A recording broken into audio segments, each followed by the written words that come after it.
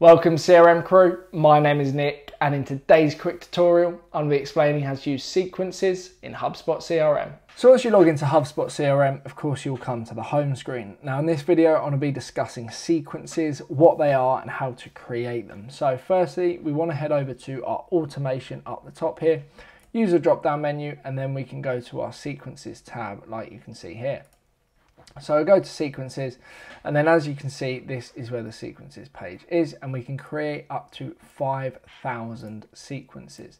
Now in case you're not familiar, sequences is a means of sending email after email dependent on what a contact is doing over a period of time.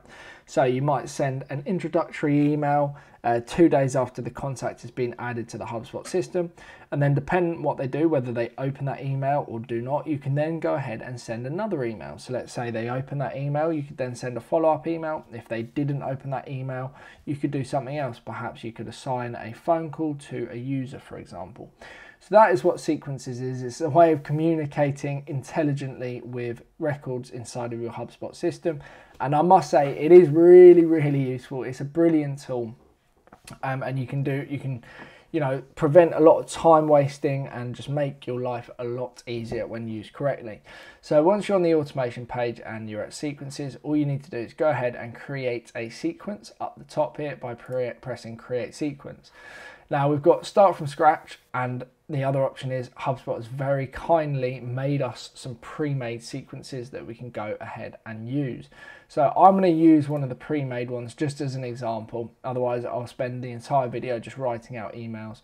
But essentially what you can see is here we've got 5 steps for this particular sequence, 6 business days to complete, and a contact will be unenrolled from this sequence in any of these cases. So you've got 1, an automated automated email is created, and then from there a phone call, and then from there an email, and then from there another automated email. So this email task is created, a task is created 2 days, then you've got an automated email after 3 days, and then you've got a to-do in 1 business day. So as you can see it takes 6 business days to complete, and if you do the maths on that, so the automated email is sent plus 2 days, and that's an additional, so 3 days, 5 days, 6 days. I hope you're getting the idea now. So I'm going to go ahead and press create sequence once I've selected the template. And as you can see, we can go ahead and start assigning all of the different steps. So we've got our automated email here, and this is the automated, hey, contact first name, I saw you downloaded whatever from our website, was curious what you thought about it, we're currently building a ton of new content, etc, etc, etc. So that's the automated email, and then automatically a task has been created for 2 days time to give them a call. And then after that, an email task has also been created immediately after the phone call, so you can do a follow-up email. And then after 3 days after that email and the phone call was had, you've got an automated email again, and it's, hey contact, I've been working recently with some folks, help them, I'm sure you've got, so that's another attempt to communicate with them. And then finally you have a to-do list, which is create task in, and then the task title, contact completed sequence without a response. And then if you do have a response, then obviously you can move on from there. Now, to build this out, it's really simple.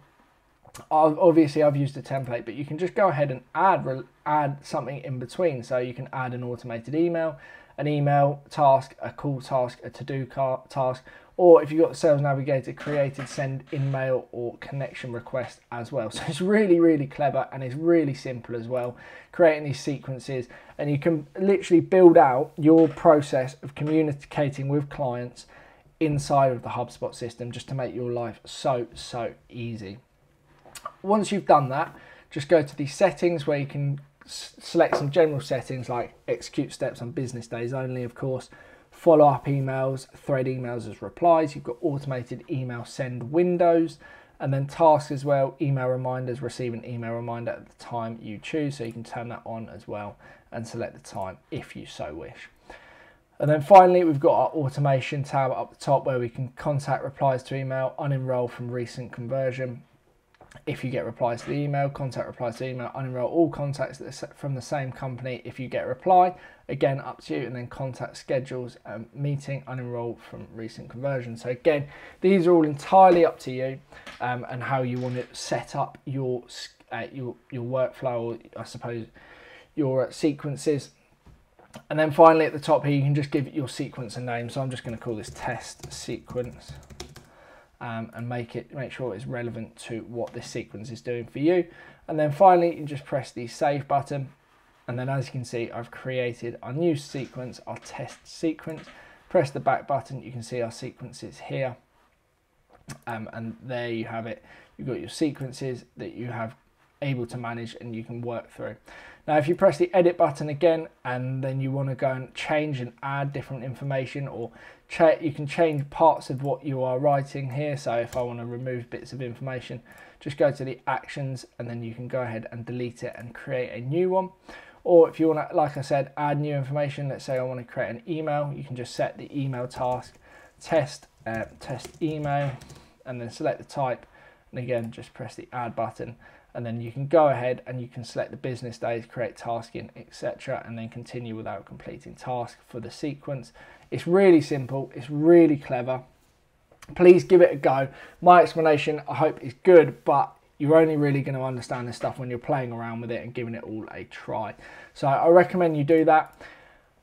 And hopefully this has given you a good understanding of what sequences is. And hopefully I will see you in the next video. I hope this video has clearly explained how to use sequences in HubSpot CRM. If you do have any further questions, please drop me an email. My details are in the description below.